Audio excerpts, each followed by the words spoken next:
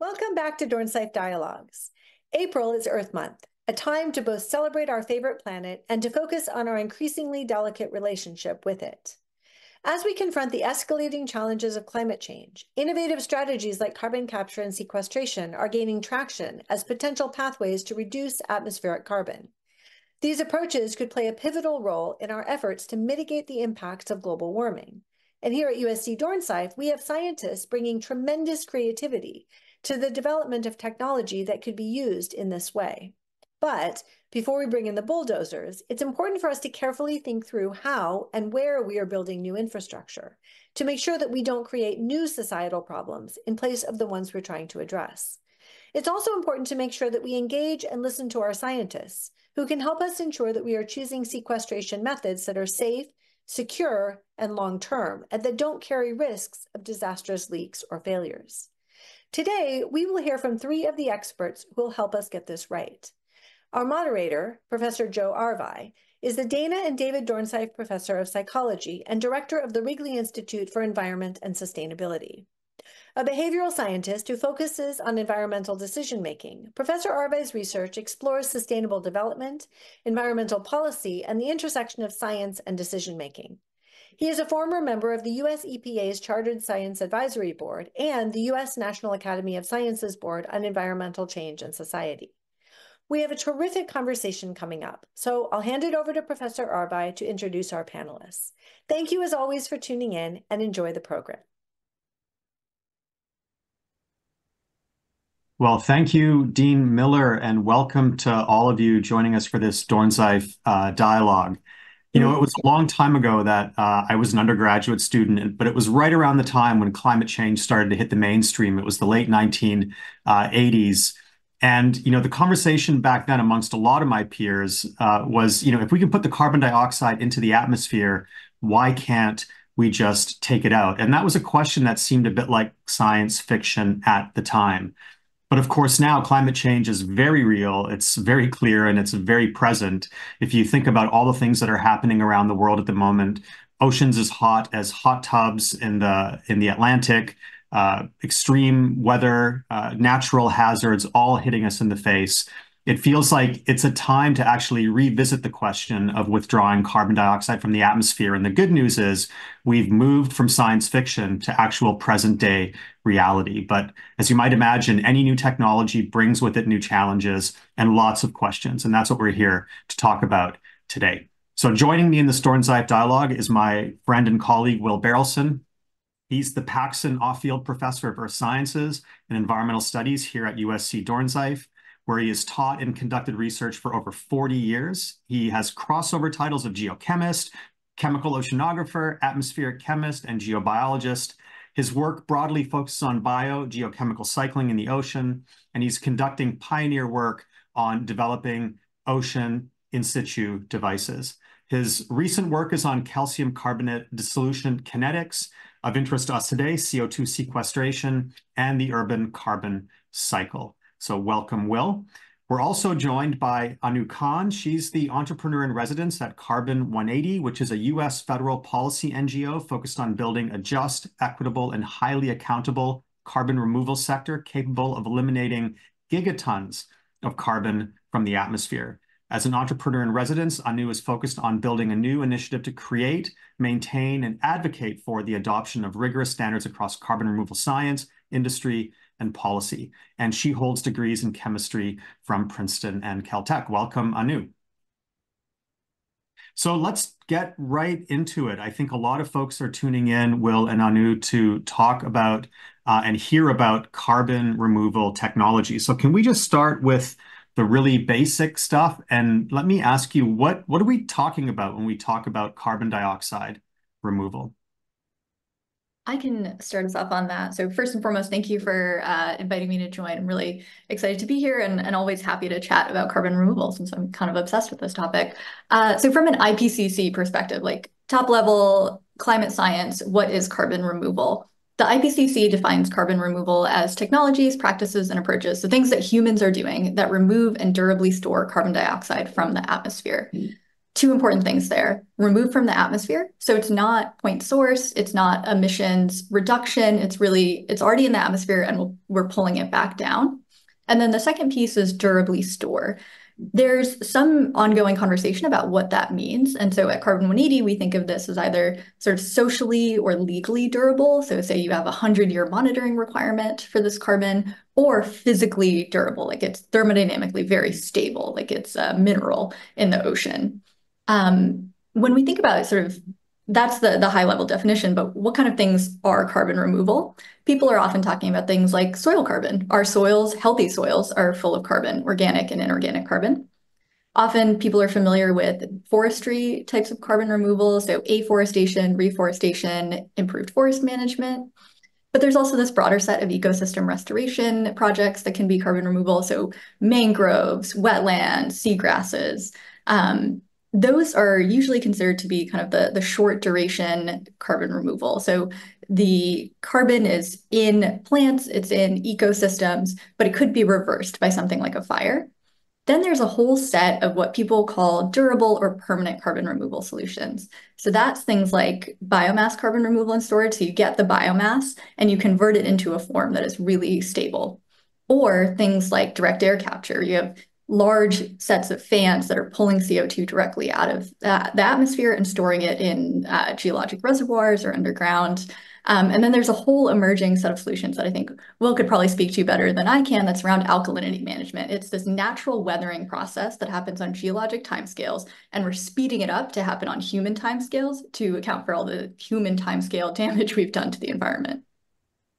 Yeah, that's terrific. And if I could also sort of complement that wonderful introduction with the following, that is the Earth system has always known how to take care of excess CO2. It's been doing it for 4 billion years.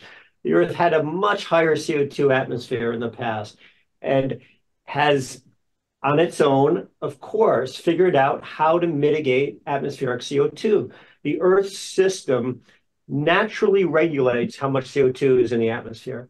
It does that by reactions between CO2 in the atmosphere and rainwater that falls onto the Earth and hits rocks on the Earth and weathers the rocks that convert the CO2 in the water into bicarbonate.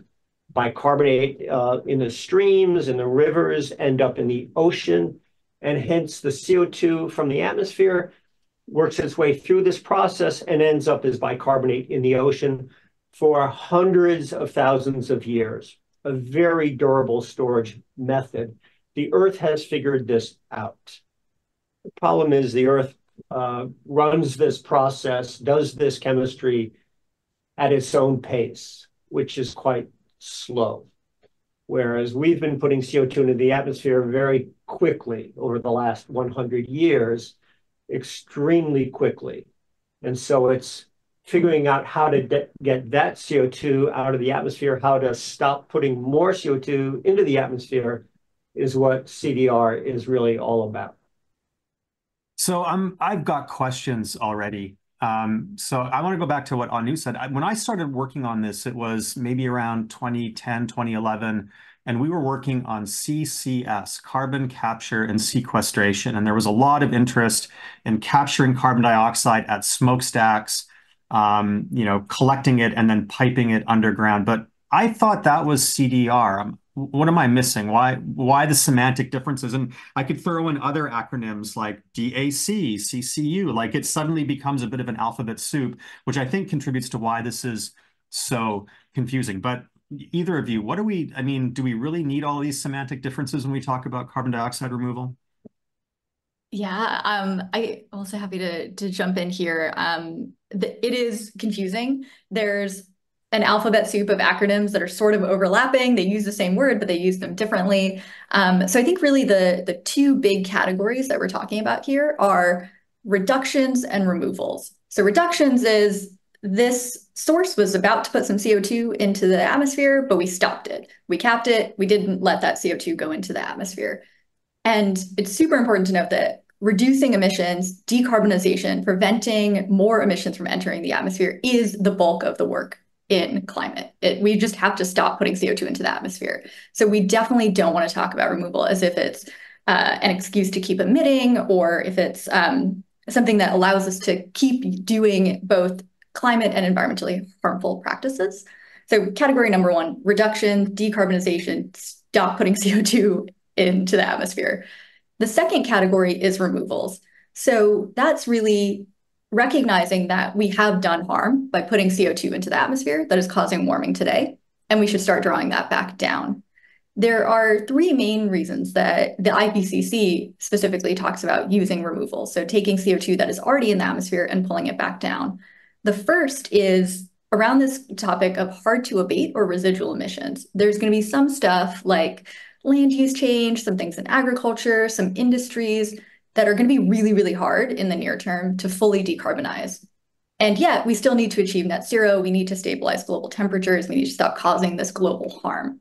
And so people talk about using removals for that purpose. There's a little bit of CO2 that's going to be super, super hard to get rid of. Let's balance it with removals.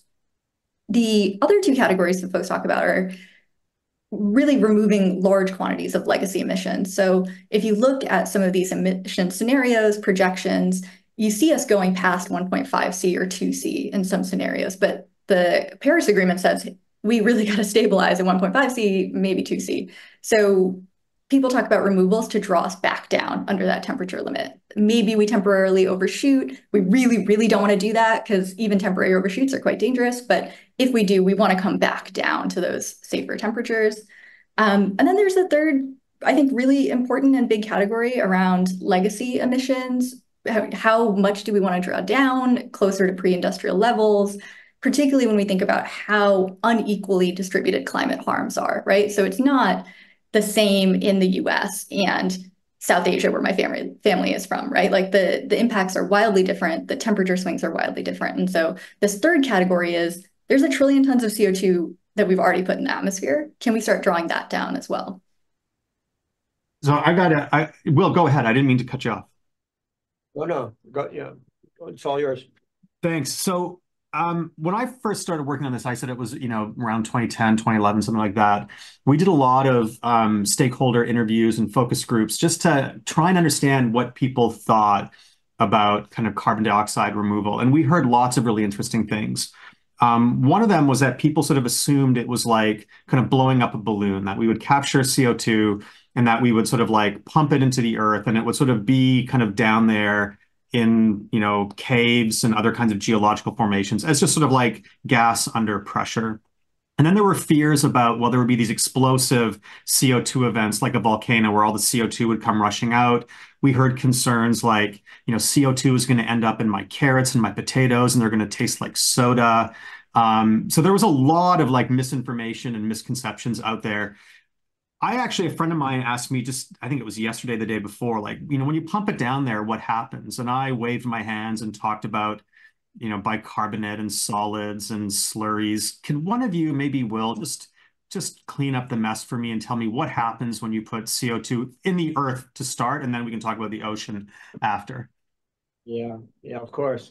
CO2 has been pumped into the earth, into the rocks that lie beneath our feet for a long time. I'm not sure if it's 50 or even 100 years ago, but it's certainly been at least 50 years that the oil companies figured out that they could both remove some CO2 from what they were pumping out of the ground and then turn around and pump that back down into the ground. And that would actually help them recover even more oil. That's called enhanced oil recovery, EOR.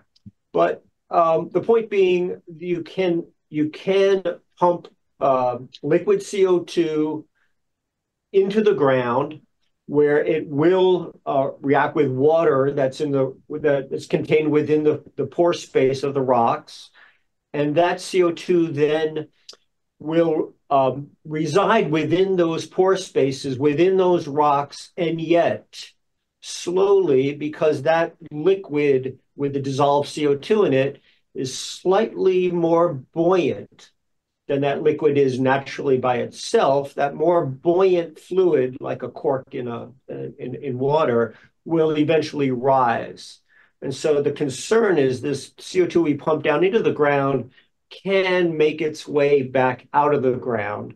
And then what good is that? We haven't really gotten rid of the CO2 if it comes back out again. So part of the issue with getting CO2 removal to work underground is you've got to have a place where that CO2 can rise, but never make it all the way out. And so there are a few places where that can happen, and that's where you've got your best chance of sequestering CO2 underground. Now, I was at a meeting not that long ago. It was January or something. I was at an exhibit that I think Climeworks, the Swiss company, put on, and they had cores, like rock cores, and they were, showing these off, saying, "Look, there's, captured CO2 in these pores." So, can it turn solid somehow? Yeah, Feels like it yeah. can. Yes, if it encounters the right mineral, which exists in certain places, but not in that many places. So you can't just drill a well anywhere and have this happen. But if you drill the well in the right place, and perhaps Iceland is the best example, the CO2 you pump down then reacts with a certain type of mineral within these certain types of rocks. It's called olivine for the most part. Then the CO2 can turn into a solid. It can turn into a mineral, calcium carbonate, and other minerals, which actually, solidify that carbon into something that's really quite stable. So yeah, it can happen if you're in the right place. I like the sound of that. Anu, is the US the right place for this? Yeah, I think that's a great question. I was actually going to say there are a few places in the world where folks are actively working on this technology, sort of in situ mineralization is what it's called. And it's really cool because it's opening up possibilities outside of the US and outside of Europe, where a lot of the carbon removal development is happening. There are some projects in the US, in the Pacific Northwest in particular, also maybe off the coast of the Pacific Northwest. So there are places where the US has this geology. The US does, however, have a lot of the first type of geology that Will was talking about that lets us inject liquid CO2 underground. But this newer technology that solidifies carbon, there are projects under development in Kenya, in Oman. So we're seeing this sort of globalization of carbon removal and carbon storage that's really exciting. Whoa. So it's fun being the moderator.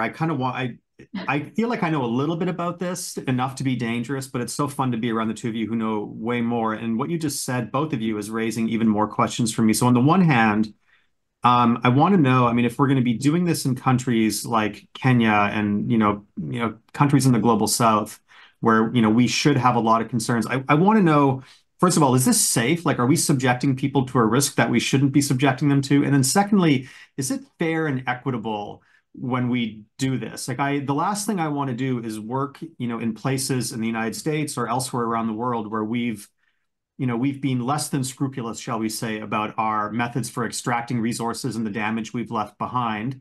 And then now here we go, like, hey, we're back and we'd like to do this in your backyard now, and we're going to start injecting CO2 into the earth. I just want to make sure that I could confidently tell my friends that we're not making, one mess and then kind of making an even bigger mess later with carbon removal. Yeah, I'm throwing that to you, Anu. I have a lot of thoughts about that. So I think a couple of things. I really appreciate the question because carbon colonialism is absolutely a thing in how the voluntary carbon markets operate today. We have seen it particularly around forestry projects, displacement of indigenous people, projects being developed with the promise of distributing financial and economic benefits to communities that are protecting forests, and that really not happening. Project developers pulling out, big Guardian, New Yorker exposés on this topic. So it is absolutely a thing that we should be careful about. And I think it's also something where there's an enormous opportunity for technical transfer, collaboration internationally, and an opportunity for redistributive justice and climate justice, really fundamentally, where we can think about not just, extracting resources. These are places where there are forests and we can sell them for carbon credits. We can think about building new industries that are going to be hopefully, billion, trillion-dollar industries across the globe and creating new economic opportunities. And one thing that I think about a lot is, can we build some of these more engineered novel approaches globally as well, instead of just sort of being like, well, it has to be in the US. Can we distribute the opportunity, the economic opportunity that's emerging? And there's a really active conversation around this in the sort of UN international, I think it's called International Trading Mitigations, where, can we actually redistribute funds from the global north to the global south to take on this activity that is fundamentally about climate justice and have, global north countries essentially pay for their historical emissions and their legacy of pollution. That's interesting. I want to go back to the original kind of question, because to me, when I hear you say, billion, trillion-dollar industry, new opportunities, new technology, I can't help but go back to my undergrad and graduate school days when we were using a lot of those same adjectives to talk about nuclear power. And I'm not saying that this is anything like nuclear power, but the big concern around nuclear power was safety. So I just got to know, Will, is this safe? You're doing it. I mean, you're a nice guy. I don't think you're putting us in any danger, but tell me for real, is it safe? Yeah, I'm not that nice a guy, and I'm actually not doing it. No, I'm not involved with getting CO2 and rocks to interact and form these minerals. I think it's a challenge in a couple of ways we haven't mentioned yet. It's really hard for me to imagine doing that at the scale at which we need to remove CO2. Yes, you can do that in Iceland and pump a certain amount of CO2 down into the rocks. Yes, you could do that at other locations. Now, if you had enough locations, it would begin to scale. But also imagine this, I'm sure the viewers can too. You're pumping in a CO2, it's interacting with a rock and forming a mineral. You pump in more CO2, and now it's got to get past the mineral that it formed and react with the rock to form the next mineral. And now you've got more mineral blocking the way for this reaction to happen. In other words, it kind of is a diminishing return in a way that would make it less and less efficient. And so I don't know that this process could scale in quite the same way as some other processes of CDR could scale. Love to hear what Anu has to say about that. And I'd love for someone to tell me if this is safe. You guys haven't answered my question yet. We're not leaving today until someone does. Oh, is it safe? Safe in the sense of, what do you mean by safe? Like, I mean, this isn't going to there isn't going to be like a CO2 explosion. People aren't going to, it's not going to bubble up through their taps. It's not going to, I even heard in a recent round of stakeholder interviews we did, it's not going to suck all the CO2 out of the atmosphere and stop photosynthetic processes. Like, we're not talking about like something that's like a risky geoengineering kind of gambit, I think. So I would love to hear from Will as well, but I would say with respect to those concerns, CDR is quite safe. Of course, there will be CO2 infrastructure.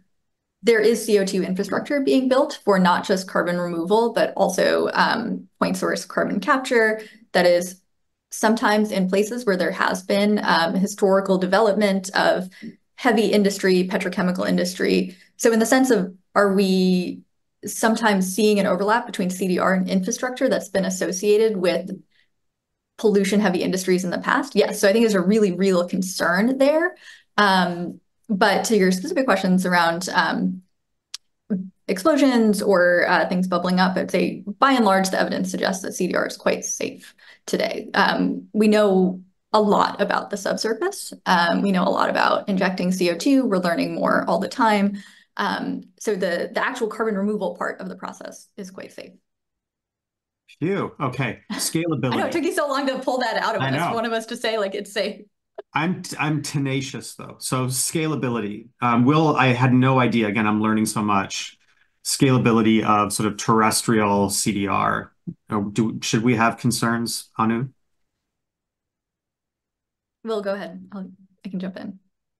Yeah, scalability is really the 800-pound question right there. You can imagine scalability if there were enough locations and enough infrastructure to get the CO2 to these locations where it could then be sequestered by pumping it into these rocks? I'm not sure the answer, Jill, but I don't think this is going to scale terribly well, especially at the kind of cost price point that other methods might arrive at. In fact, I'm pretty sure it's not going to hit that price point. And we haven't started talking about money yet, but we know that that's also underlying a lot of this conversation as well. So I do want to talk about money, but I did want to hear Anu's response to your scalability challenge. Yeah, I think it's important when talking about scalability to zoom out a layer from specific CDR pathways, technologies, storage mechanisms to that overarching goal, removing carbon from the atmosphere and storing it durably.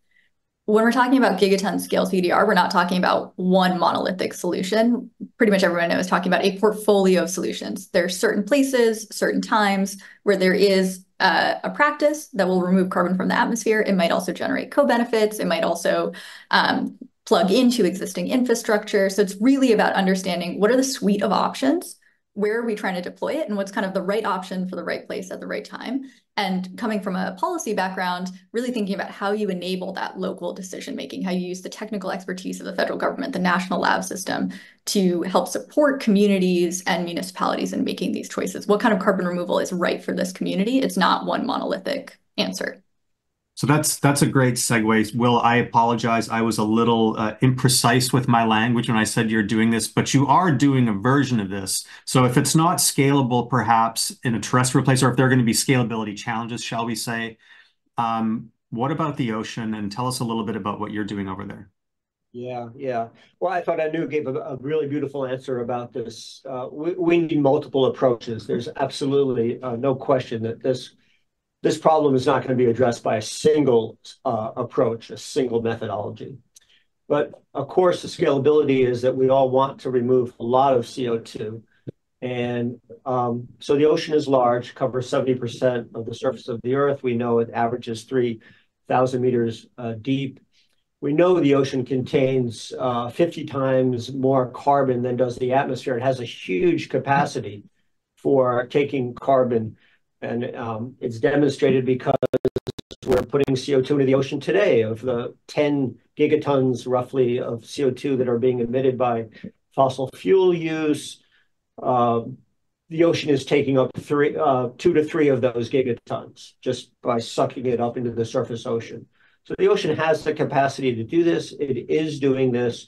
And the question is, and something that I've been studying for quite a while, but others are very much engaged in this as well. Can you make the ocean more receptive to take up more CO2? And so there are various approaches that involve what's called marine CDR, obviously using the ocean as a repository to take up more CO2. And again, what the ocean does with the CO2 is converts it to bicarbonate, and that's the more durable component of carbon that stays in the ocean, doesn't turn back into CO2 and then go back into the atmosphere again. So you asked me about what I do is it's more about targeting an industry, which is the shipping industry, and trying to convert the exhaust CO2 from ships into bicarbonate by reacting that CO2 with a mineral calcium carbonate. In short, my idea and the process that we're working on is basically taking a Tums. When you put a Tums in your tummy, it's made of calcium carbonate and it neutralizes the acid in your tummy.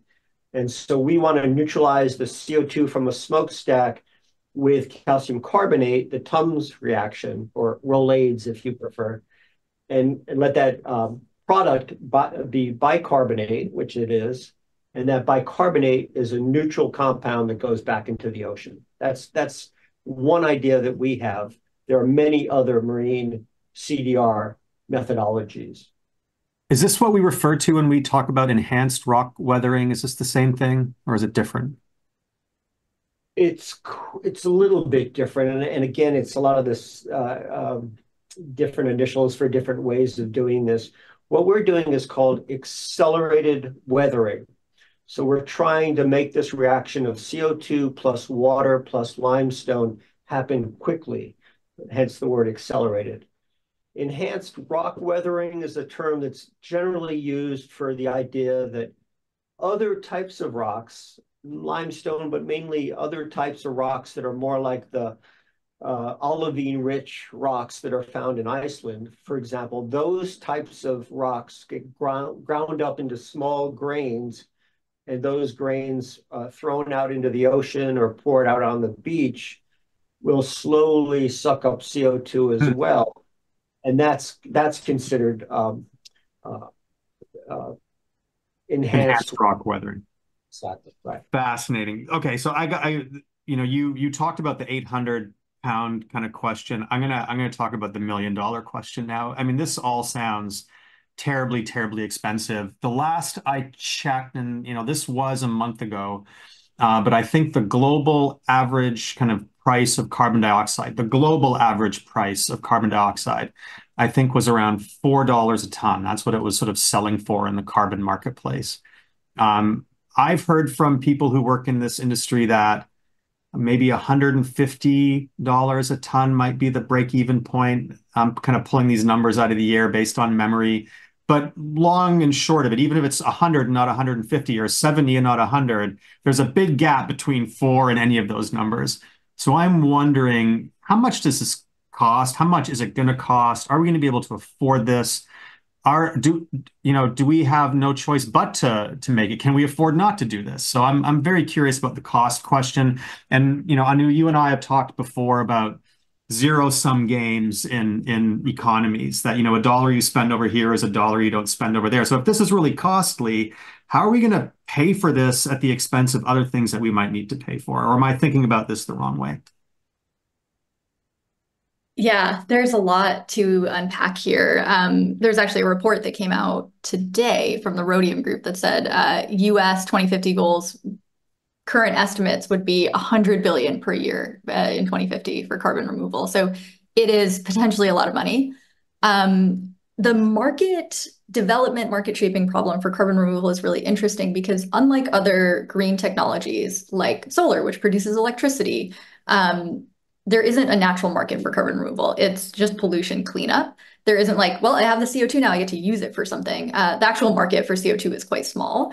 So what we're talking about is really creating a whole new market for a public good. And that raises a lot of interesting questions. Who's going to pay for it? What is the mechanism? I think there's a few different ways that you could think about paying for carbon removal at scale. Most folks that I know really arrive at something that looks like a policy-driven demand. Essentially, eventually, governments have to say, you don't get to emit anymore. And if you are going to emit, you have to take it back out. If there's something that's truly hard to abate, you have to take it back out. Government's kind of help with subsidies, all of that stuff, infrastructure. But eventually, you kind of have to get to a place where if you're going to emit, you have to take it back out. And then that creates a really powerful market incentive to drive down the cost of carbon removal because you want to be able to cost effectively remove it. The other thing that's, I think, powerful about that mechanism from a policy perspective is it's almost like a tax on emitting, right? Like if I have to pay to take it back out and it costs $400 a ton, I'm going to do everything I can to not emit it in the first place. So I think there's a few different ways that we get to a scale market. There's a lot of conversation around this, but most folks really think at the end of the day, it's going to be policy. It's going to be government supporting building stuff on the supply side, and then also saying, hey, you just have to do this. We can't keep polluting the atmosphere. Yeah, and Joe, I mean, $4 a ton of CO2 might be, what you and I could pay for it, but the European Union has already, as of 2024, this year, they instituted a kind of a penalty tax on ships that are traveling through EU waters or docking at EU ports of $100 a ton of CO2 emitted by that ship. So the ships are under incredible pressure to mitigate the amount of exhaust that comes out of their smokestack or change their fuels or come up with a methodology that can basically negate some of those emissions. It's going to be a very much market-driven effort, but maybe $100 a ton is a more reasonable number. That's really interesting.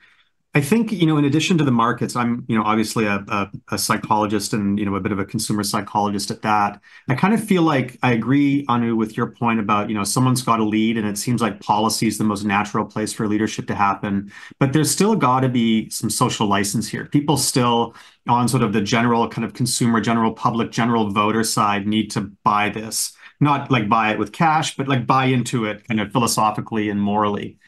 And I've been talking to a lot of folks about this, and I've heard people say, "Hey, if we can do this, isn't it going to disincentivize decarbonization?" And I will just kind of address this a little bit. You talked about it earlier when you said this is part of a portfolio of activities, but decarbonization of our economies has to be sort of at the heart of this. But if, I can already imagine in the halls of Congress, certain politicians representing, certain political ideologies being like, hey, this is great. In fact, I can't even only imagine. I read about this in the paper. The CEO of Occidental Petroleum said when they bought Carbon Engineering, hey, this gives us social license to drill for oil for the next 150 years. Because every, CO2 molecule we put in the atmosphere, we're going to be able to draw it back down using carbon dioxide removal. I think when a lot of folks hear that, they're like, hang on a second, this is not what we thought we were talking about, nor is it something that we really want to sign up for. Or is it? Yeah. Oh man.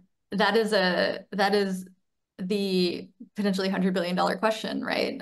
Or is the public going to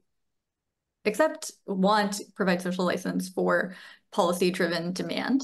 I think, well, I have a lot of thoughts on this, but I would say, first and foremost, as a carbon removal professional, I guess, whatever that means, and carbon removal communicator, I want to just keep drilling into this point that reductions must come first. Decarbonization must come first. Anyone who's saying the point of carbon removal is to keep drilling for oil, they can't hang out with us. That's just not what this is about.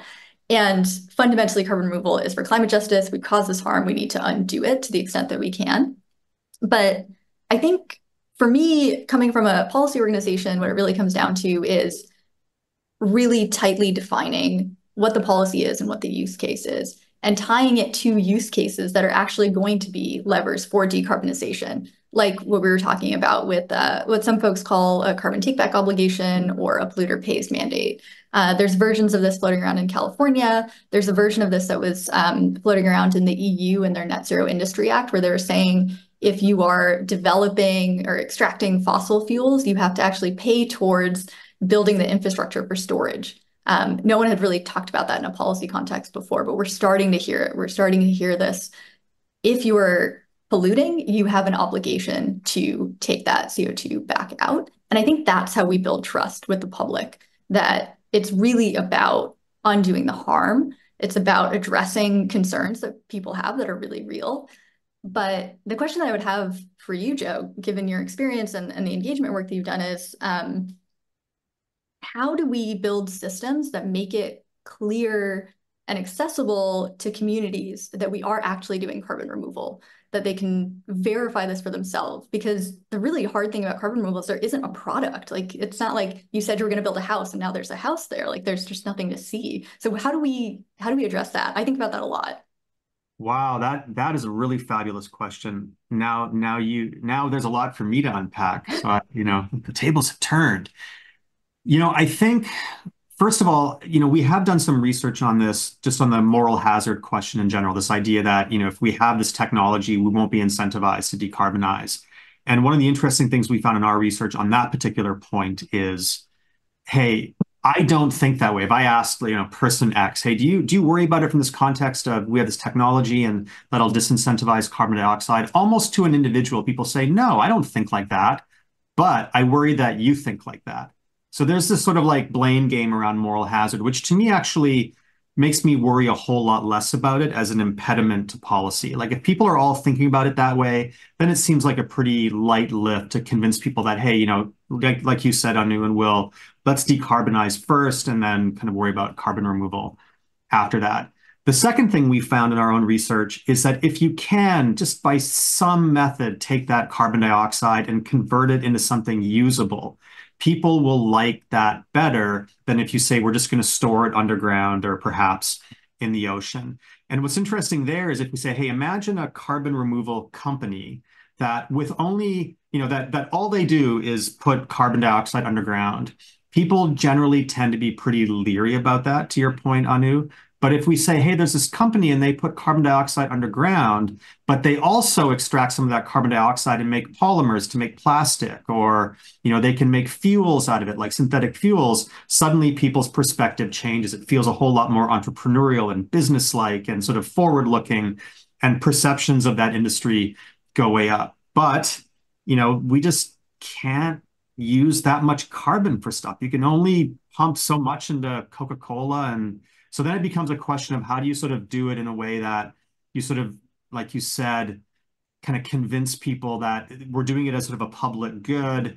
And I think the answer to your question there is, really solid public engagement, and not only public engagement, but decision support, where people understand why we're doing this and what alternatives we're deploying amongst a suite of decarbonization options. But then secondly, that we not only try and convince people that we're actually doing it, but can actually verify that we're actually putting carbon dioxide away, whether it's in the ocean or into the earth or into products. And I think this is really at the moment, for me, one of the big undiscovered countries. And how can we like certify that, carbon removal company X is actually delivering on their promise to deliver a certain tonnage of carbon? That I'm not really clear on, but Will, it sounds like you might have an answer. Yeah, I'd love to jump on the soapbox on this one. There's such an important role for science and such an important role for academia, science and academia, those who are the younger generation moving into this area, because what you've hit on is this essential opportunity where science needs to make the kinds of measurements that are really going to verify that this CO2 has been removed or converted in a safe way. Science will do that. Scientists are working on this. We're really understanding with CDR methodology A or B or C or D. It has to be verified. It has to be measured. You have to report it accurately. Science loves those terms. Science is geared around addressing that. We really can push this approach both at USC and through academia in general. I think our college is really embracing this idea that there's an opportunity with CDR that science needs to step forward even more so that the public can trust that, a company A and B says they've removed this much CO2, that, trust people who might trust in science again would say, yeah, we believe this is actually happening. And secondly, science can also tell you when you're doing something in the ocean, for example, what I described and what a lot of other groups are doing to the ocean, how much harm is that doing? What are the impacts? And science and oceanographers have always been capable of measuring things in the ocean very carefully, very accurately, understanding how variable ecosystems in the ocean are and how they respond to different things. So we really have to jump, head first into this, in my opinion, both at USC and around the globe as scientists, to really address the critical questions about monitoring, reporting, and verification. That's MRV. And then impacts. What are the ecological impacts of what it is we're doing? And I really, I just think that's sort of a soapbox thing to say here in academia, but I think it's awfully important. I want to keep going on this. So I know in the bio I read, it sounds like you are working on this MRV question. I spent a lot of time thinking about the MRV question and the role of civil society, academia, nonprofits in supporting the ecosystem and building trust. I think there's a couple of things that are important here. First is, what are we using the carbon removal for? MRV is functionally a system for accountability, but you have to know who you're holding accountable and what you're holding them accountable for. It makes a difference if you're designing MRV for someone who is literally pulling fossil fuel out of the ground and burning it and saying this carbon removal is compensating for that activity versus, say, at the jurisdiction level, a state or a country trying to rebuild healthy soils and monitoring at scale if there's carbon in those soils. Those are very different monitoring problems. Often we default to an assumption that the only thing that matters is monitoring that looks like the voluntary carbon market, but the voluntary carbon market does not scale. It does not achieve the gigatons of removal we need. So we need to also expand our thinking about what kind of monitoring can we do? How can we do it in a more cost-effective way? And what are the alternatives to just this pure sort of like, can I sell this thing called a credit?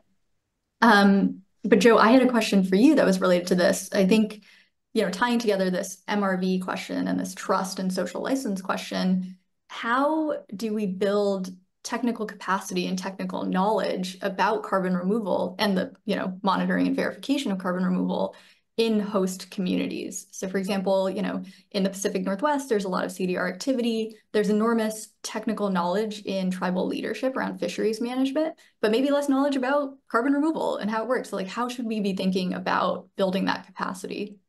That's a fabulous question. We've been doing research in my lab on this question for a while now, and I think the traditional sort of answer to that question is based on something in the decision sciences and in communication that's called the deficit model. People sort of lack information. There's an information deficit, so let's fill up the tank with knowledge, and people will just know better and be able to participate more effectively. In our own research, what we found is that's true to an extent. There is an information deficit out there, but to really make information stick and information usable and information from a wide range of different information sources usable is to engage people with that information in decision making, so that there's this crosstalk now amongst people who might have information deficits, but different kinds of information deficits. So suddenly the First Nations elder is speaking to the engineer is speaking to the business owner is speaking to the customer, and people are sort of hearing it from a variety of perspectives and are able to sort of triangulate their knowledge. And then secondly, if you involve those same groups of people in being able to maybe for an economy or for a business or for a startup, set some priorities around how that company ought to do business, then that information isn't just something that you read or hear, but now it's something that you have to use, and it becomes a whole lot stickier. So that's kind of my take on that. But of course, if you do that, that conversation gets really wide, and I think appropriately wide. So there are questions popping up in the chat now. We've addressed a few of them, but I encourage people to keep bringing them in. But if you're going to talk about talking about the pros and cons in the sort of decision support context, we inevitably have to talk about the MRV question, which we've talked about. We have to talk about the boomerang effects question. Is it safe? Is it safe for the environment?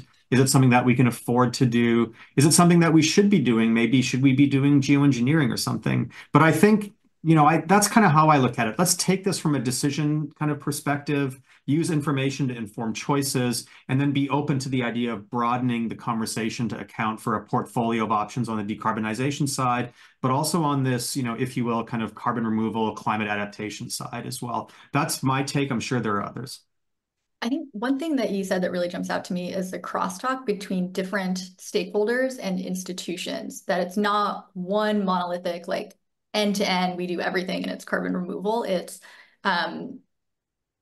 tribal leadership, it's business owners, it's community members, it's local governments getting together. And I think that speaks to a concern that I have about the voluntary carbon market, and also an opportunity that I see in the voluntary carbon market. Things tend to become highly vertically integrated. That is kind of the business model that works.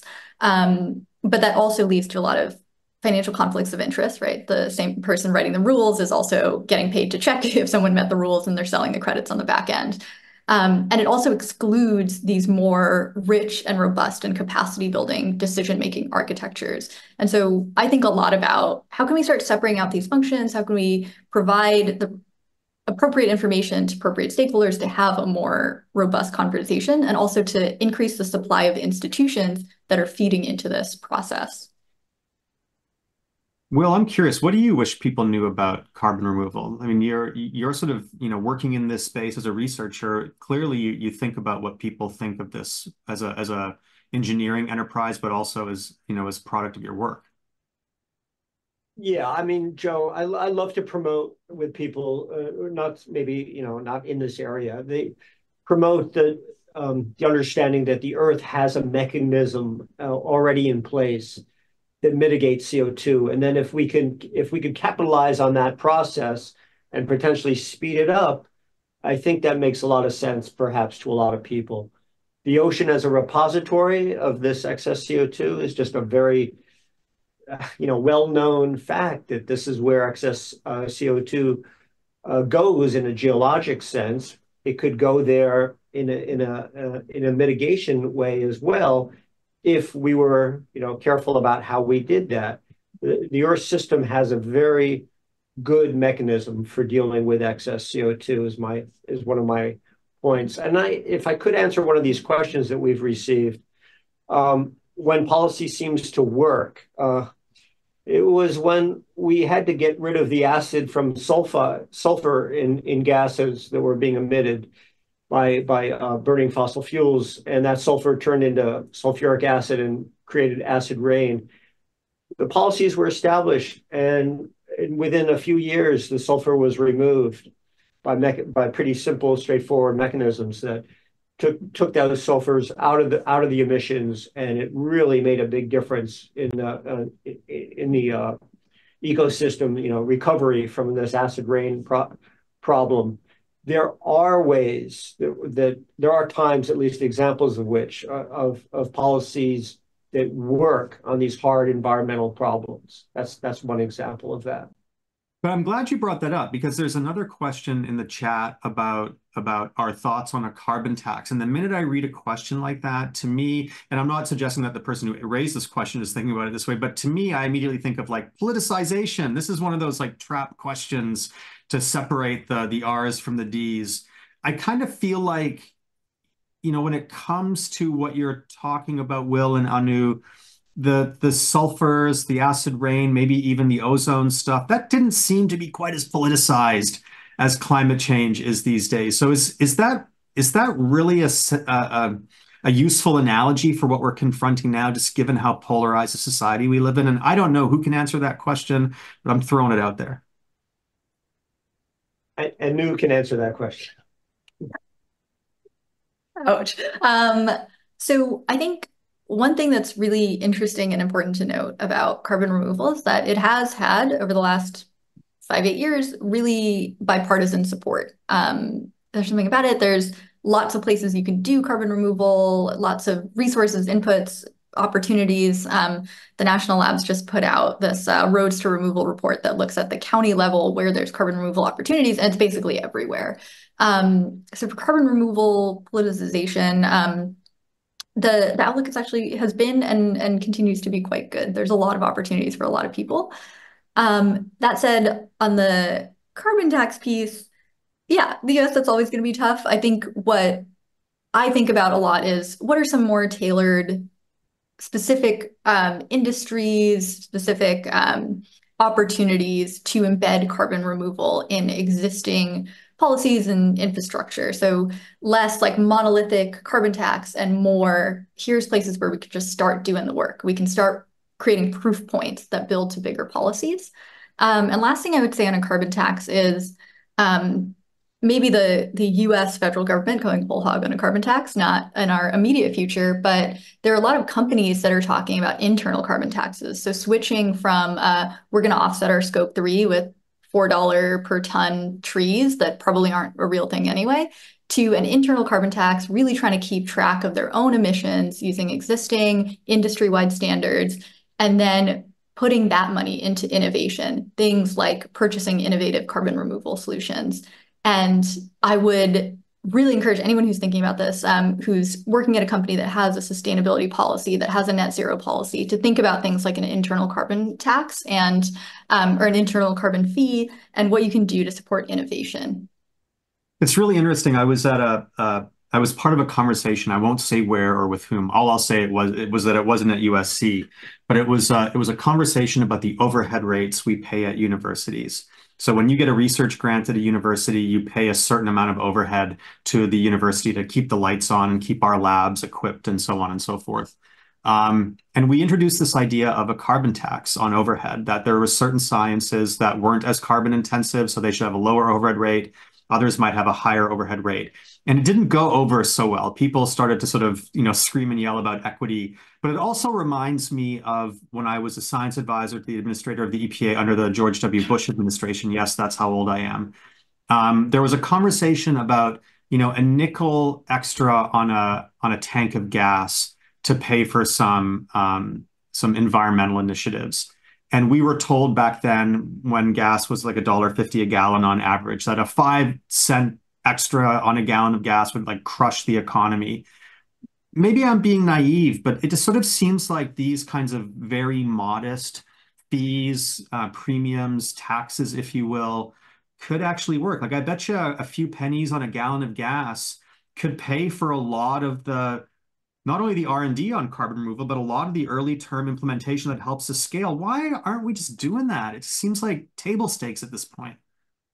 Well, I can't say why we're not doing that, Joe, but I mean, there's a lot of politics, policy wrapped into the drama of a heat wave, extraordinary heat, extraordinary flooding, extraordinary droughts, extraordinary wildfires, extraordinary damage from cyclones.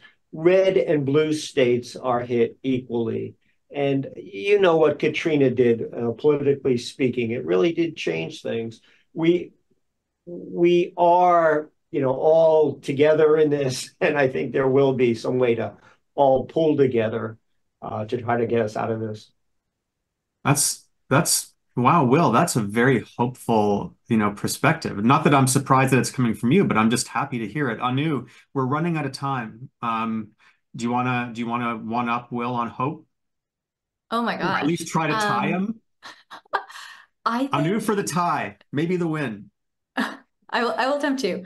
I think the thing that I love about working in carbon removal is that it is almost necessarily naively optimistic. We were trying to do this crazy thing of sucking carbon back out of the atmosphere at, roughly 400 ppm, running uphill against thermodynamics, and we're doing it for climate justice. Like there's this whole industry of people that are switching out of lucrative tech careers, out of academic, like all sorts of places all over the world who are like, we need to do this, and we're just gonna start building, and we're gonna make it happen. And I love that. So I think there's a lot to be optimistic about in the field of carbon removal right now. And I would agree with you. I've seen it myself. I've seen people in academia jumping on the entrepreneurial bandwagon like Will and being very successful at it. I've seen people in policy from the right side of the aisle and the left coming together, as you said, Anu, around carbon removal. I've seen agreements between the EU and Europe and in North America and Asia happening. So I agree. I think there's something magical about this, and I think it's magical because it kind of feels like not only kind of the morally kind of right thing to do, but it sort of feels like kind of the next moonshot. Like we can all kind of rally around something. You got to build some things. It kind of looks cool. It's something that we can all kind of get behind for a variety of reasons. And if we can find a way to pay for it and then, ultimately support it, so much the better. So I tend to be pretty hopeful as well. And maybe on that note, we should call it a day. I mean, we're all pretty hopeful. I've learned a lot. Hopefully people who have watched have learned a lot. Will, Anu, I can't thank you enough. Thank you to the Dornsife College for putting on these dialogues. And with that, I think we'll sign off. Goodbye, everybody.